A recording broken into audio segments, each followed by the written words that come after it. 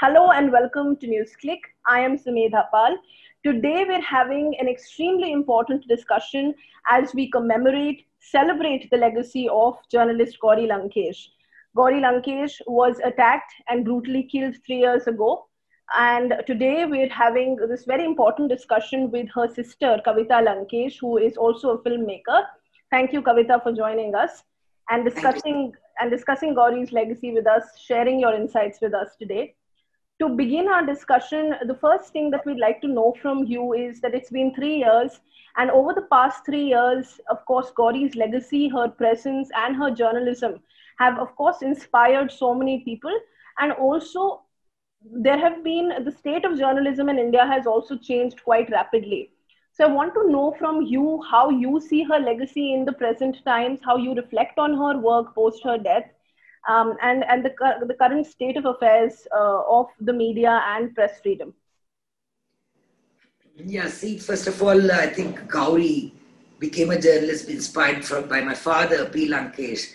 And as you know, he was one of the few journalists who was very, very bold in his statement. And he was always stood against corruption and, against any exploitation of the minorities or anybody. So that way, and my father was the one who actually brought down governments through his newspaper by exposing a lot of, inadequacies in the government then. Whoever the government be, he always used to say journalism should be, a watchful eye on the government, not like the present times when it's become like a pamphlet to the government, basically. That's what the media has come down to. And Gauri believed in his ideals, and that's how it just took on the paper. In fact, that was one of the only newspapers which had no advertisements, because my father said, though we could have made much more money at that time, because it was very popular, he said, no, I'm not going to bow down to any advertisements, because then it becomes, commercialized. And also we are going to bow down to all these corporates or even governments, because we are expecting ads from governments to run a paper. So he was very, very few newspapers, in the world can run without advertisements, and he did that. And when Gauri took it over, she said, I'm going to abide by the same principles. Though she was floundering and there was not much money, but she still stuck to her guns, and she said, no, I'm going to continue my father's legacy that way. Though my father never said Gauri should run it or somebody should run it. He just didn't, he thought his ideas should run on. That was the only thing. And Gauri, in fact, as you know, she came from English journalism, and she was at that point working for different newspaper in Delhi and a television channel. And when my father died, she came back, and actually her Kannada was not that good. And she's learned Kannada over there. Of course, we could all speak Kannada very well and read, but we were not. When you compare her to us, to my father, who had a great mastery over the language, we didn't have that, and we still don't actually. But she took it over as mantle, and she said, "I'm going to learn." And in fact, she really became very good at it. At the same time, I think coming down to regional journalism, she was very, very much more, she went very grassroots level. Just like my father, when he did, he brought literature, everything to the grassroots level. He was not on a pedestal and talking down to people that way. So the same idealism Gauri took over, and she could run the paper that way. And of course, she dealt with a lot more local news and a lot more local issues, and fought for the rights of the minorities, women, children, this kind of. So it went on like that. And I think right now, when you ask me, it's much more vital somebody like Gauri be there. And I'm thankful for a handful of journalists, handful of independent journalism like you also, many other, The Wire, or people like that who are trying to go on and, be news on the internet and, online, basically newspapers, because to survive, it's been very difficult. If Gauri, as you know, when she died, when she was assassinated, she had 80 cases on her. So people, I don't mind the cases. At least it was tolerant that way. Unlike as my father would say, we were never. Many people ask me, "Were you scared, or was Gauri scared?" But we were never thought our lives was a danger, or Gauri's life was a danger, because we come from the family of Lankesh, who was much more bolder than any of us put together. But in spite of that, I think the country is becoming increasingly intolerant. If I say that, maybe I'll also be called anti-national and has to leave the country. But there's the state of affairs. The intolerance has become much more. There's been a lot of polarizing. As Kanaya Kumar rightly said, it's not just divide and rule, but it's divide, divert and rule. Yes. The media is covering it. I think it's a joke the way the media covers anything these days, especially television in these times. It's in Canada, if you see the whole Corona COVID cases, instead of concentrating on many of the issues which the migrants were put to problem because of the sudden lockdown and everything, they were covering all sorts of nonsensical things. And the kind of music they give, it became like a horror story. So I can imagine what Gauri would have said at these times. Everything I get back to her. And of course, she would be very, very disappointed, I think. Very, very angry and resentful of the whole happenings around our society. Yeah. But at the same time, I'm sure she would have a smile and hope also, like, for the future. Otherwise, you can't fight it out. You can't you can't protest anything like that without having the kind of question the government, question the media, question journalism ethics itself these days. So this is very important. And these questions keep bothering me, knowing she's not there anymore. And how are you continuing with the newspaper? What is happening over there with the publication? see, publication, I was not involved in it when she was alive as well. And when she was killed, her group of friends and activist friends and few journalists got together and they wanted to start something called Nanu Gauri, but at that time the permission was not given by the central, so they started something called Nyaya Patha, and that's doing all right. But more than that, Nanu Gauri on the net is doing very well. That's doing a lot of, a lot of readership has been gathering. So it's fine. I mean, whoever does it, it's not like, as I said, it's not a legacy, it's not a property in the sense of physical property where you can bequeath to somebody. So even my father never expected, even Gauri didn't expect it, but I'm happy that there's still that whole group is there trying to voice out, to be the voice of the marginalized, fight for the rightful issues and things like that. So I'm happy that they're doing a good job. Yes, and of course the ideas that you mentioned, that it is not a property, it's a legacy that she has instilled in so many of us, that who read her, who have believed in her ideas, and the fact to do journalism which is bold, which is questioning those in power. How do you see the kind of religious fanaticism that is taken over the press as well as in the community as a whole? Like you were mentioning earlier, she would smile and she would, of course, be very disappointed. What do you think she would have said in terms of reflecting on the kind of coverage that we see of a lot of things, be it the migrant workers, be it the marginalized communities? Yeah, absolutely. See, for instance, the whole corona, when it started, the way Tabligis were attacked and questioned, and even in my neighborhood, everywhere, the polarizing was so much that every Muslim was looked at, every minority was looked at with hate and with, with the kind of, as it is, we have a social taboos. Social distancing is a bad word, as, eventually it happened, and it's physical distancing. We have all come out with social distancing. I mean, the whole past we have been, the Dalits have been, this whole, our country is such that there's always been untouchability, there's always been, difference of polarizing. But these days with the media, it's really, really worse, it's becoming worse. And it's really, people are not worried about the joblessness of youth. People are not bothered about, even as you said, the marginalized workers, the migrants who are left on the road without even getting a free train ticket to their own native place. So these are very, very, very, very disturbing sights and, issues which we have to talk about. But instead, what are we talking about? We're talking about, religion. We're talking about polarizing. We're talking about dividing. We're hating other people. People come, I mean, they say them and us. I said, who is them? Who is us?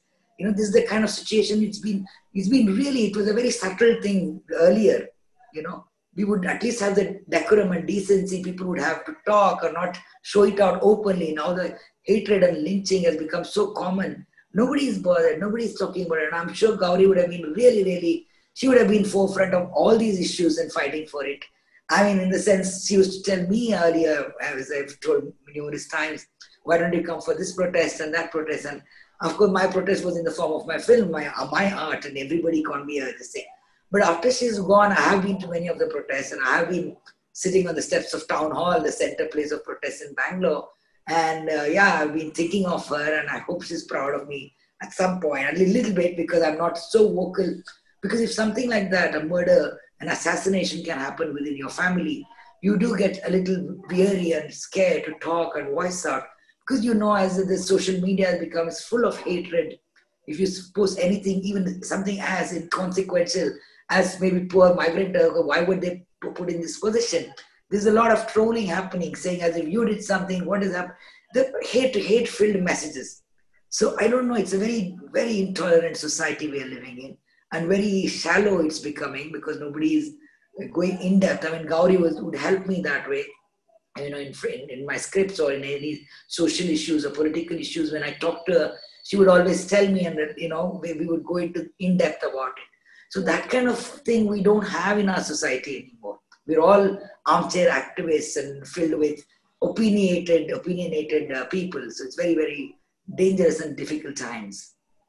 And it is this kind of fanaticism and the polarization that you're referring to that led to her assassination, because there was no tolerance for truth, or no tolerance for this in-depth research or the facts. And so what's the battle and the case has been extremely difficult for you, of course. So what is happening legally on that front? What is going on with her killers? Oh, I mean, one thing, it was commendable of the SIT Karnataka to do an amazing job, and they've got all the, about 19 people are arrested, and of course, and they have a very tight case that way, and I'm happy about that. Though, of course, we had no hope at all in the beginning, because they were also floundering for the first 3-4 months. They were like looking in the dark, and but at the same time, after the first arrest of one Naveen, things started falling into place. And I'm happy that I'm in touch with Davolkar's son Hamid and Megha Pansare and Vijay Kalburgi here, since it's all connected. And we were actually in the stage of asking the court to have a maybe special court to fast track the case, because that's where it is taking a lot of time. And I'm happy that there have been applications for bail, but nobody has been given bail, and they have rejected it. I wish the government has which the government really constitute a special court and hear the case faster, because otherwise it can go on for years, as you know, and because it's not just my sister's murder.